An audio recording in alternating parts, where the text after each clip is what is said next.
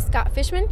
Scott, What's I see up? you're doing pretty good in the tournament today. You got about 140,000. You tell me a little bit about your strategy coming into the day? Yeah, well, I started the day with 35. I didn't really have much of a strategy. I like to see who's at the table and whatnot. But I lost kings to ace queen right away, and I was down to like 12,000.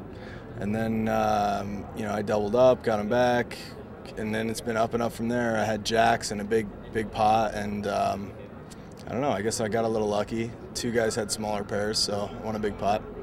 Okay, do you think the deep stack tournaments like this, since we started out with 30,000 in chips, does that change anything at all for you?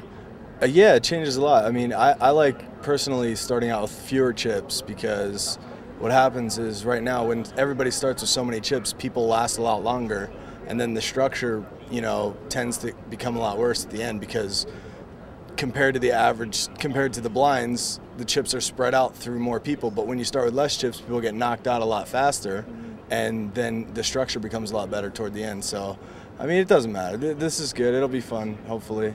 Well, you look like you're doing pretty well. Yeah. So what about the whole crew thing? Are you still in with that, or what's going on? No, I mean, we're just friends. There's no more, we don't really do anything. There's no active marketing or anything. But, yeah, Dutch is running around here like a nut job. And, I don't know. Right. Well, best of luck to you today. I wanted to wish my family a happy Hanukkah. And I'm sorry, but it'll be a few more days before we get to have a nice dinner. Hopefully I'll win this. But they'll get nice gifts. Good stuff. All right. Thank you. All right, thanks. All right. I'm Amanda Leatherman with pokerwire.com.